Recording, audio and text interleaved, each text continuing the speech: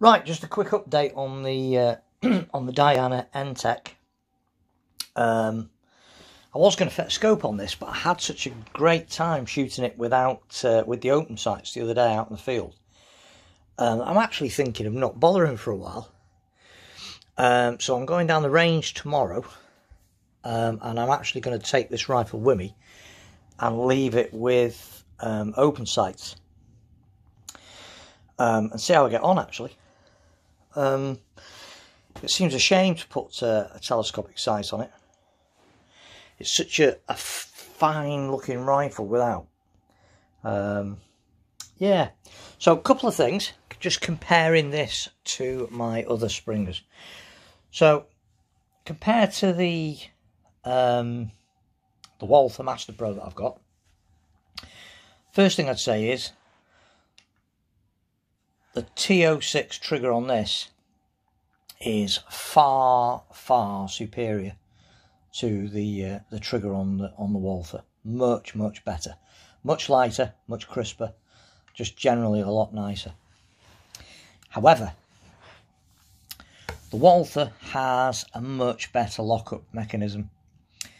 That little lever on the Walther that you operate to, the little barrel catch, is much better than the ball detent on this, because this has got a really stiff ball detent.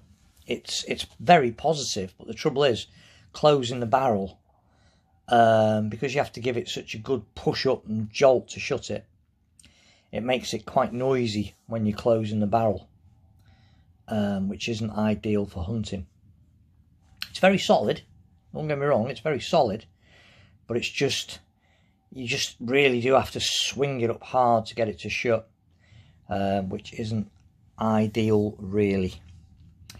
The other thing I've noticed, whilst the bluing on this is very nice and the polishing is very nice and the finish overall is very nice, I'd have to say that the bluing, the polished finish and the bluing is not as good as on my Master Pro, and it's not as good as on the Air Arms Pro Sport either.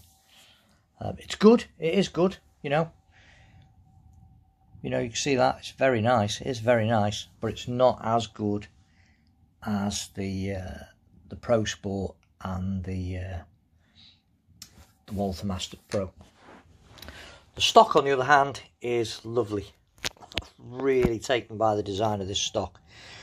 This checkering's really nice, it's really grippy, very nice, and the overall design, this hog's back type cheek piece, pistol grip proportions, the way it swells out just in front of the trigger, and the overall finish of the stock is very good. Very good. It's a lovely stock, it really is. Very nice, really nice cheek butt pad as well. Non-adjustable, unfortunately, but nonetheless very nice. It's a lovely stock and a lovely bit of walnut, and very nice. Other than that, I have to say, it's a good gun. I am comparing it with two rifles there that are a couple of £100 dearer than this. So maybe not a totally fair comparison. As regards shooting it, I would say, actually, personally, I prefer the way that this shoots to either the Pro Sport or the Walther. I like the way this shoots. It's dead. There's a little bit of recoil, but it's fairly dead, and it's very snappy. Very snappy action.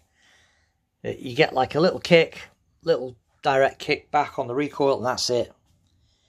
Like I said, this is the first gas ram I've ever had, and I am very impressed with the way that gas ram mechanism shoots, because this is very good in the hand to shoot.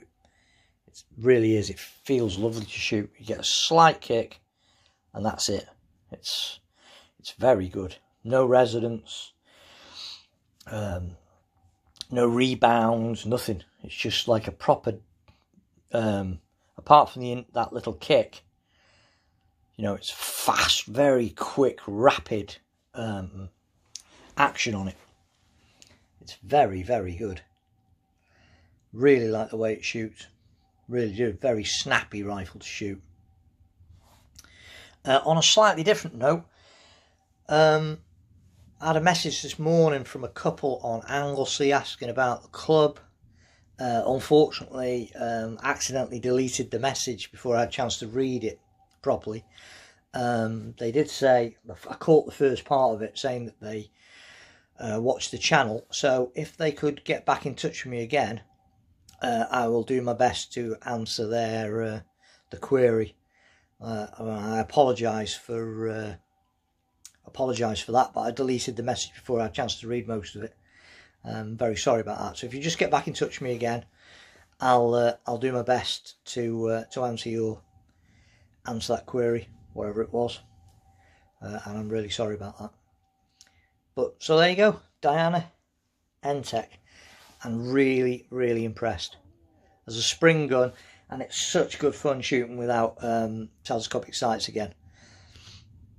It really is going back to basics. A nice break barrel air rifle with open sights. Great, great fun. Obviously, I wouldn't use it for hunting at anything over very close ranges, and I'm talking probably 25 yards. This rifle's capable of hunting way beyond that. I reckon you could push, from my initial accuracy tests on this thing, you could push this out to 40 yards easy, same as PCP. But with open sights, the best I would ever dream of going would be probably 25 yards with this. But having said that, for that sort of shooting, it's so easy. There's just like nothing, you just literally just grab the rifle, pocket full of pellets, and you're off. It's fantastic fun.